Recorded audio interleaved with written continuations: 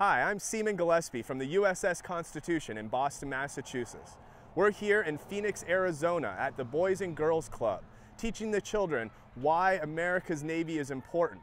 America's Navy is the front line in war and in peace, operating on, above, and below the seas. Hi, I'm CTI-1 Scott Bartlett from the USS Constitution in Boston. We're out here this week in Phoenix for our Navy Week.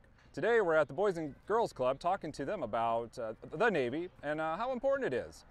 At 70% of the Earth is covered in water, 80% of the population is located near these bodies of water, and that 90% of America's commerce and trade travels on those high seas, and how important it is for the Navy to protect our interests as they travel throughout the world.